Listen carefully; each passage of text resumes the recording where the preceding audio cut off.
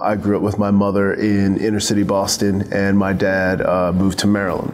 During that time, my mother, as most young girls do, found the wrong guy to hang out with, and he became my stepfather.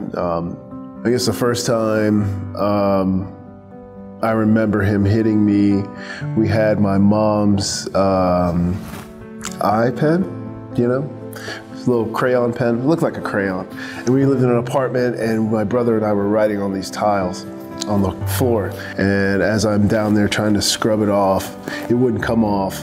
And I'm 5, I'm not gonna be able to get it off anyway. But he punts me like a football.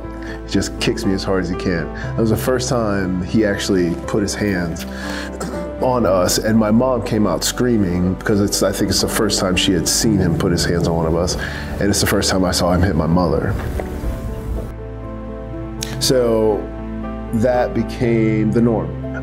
Welts all up and down your arms, and cuts and bruises and scrapes, until I was about 10 or 11. It's hard to ask for help, just asking for help in general. But asking for help in that situation is really hard, especially for a child, because you're going against your parents.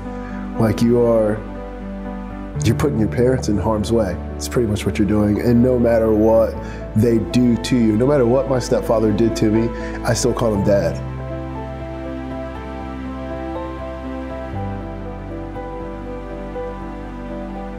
So they sent me to live in Maryland, and I thought I was going for the summer, and probably maybe a week later all my clothes arrived. And then I realized I was not going back, and she's like, "You're not coming back to the city." She sent me to live with my dad, and it saved my life. It's the reason why I'm here today. I do know that if someone would have intervened earlier, there are a lot of decisions, a lot of mistakes that I made in my life that I would not have made. And just the fact that I went, 30 years thinking there was something wrong with me.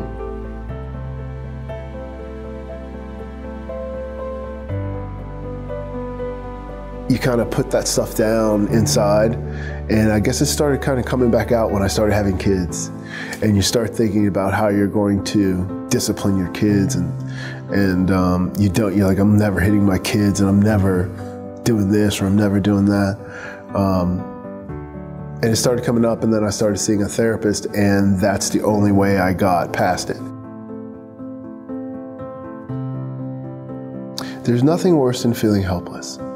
And as a child, that's what you are.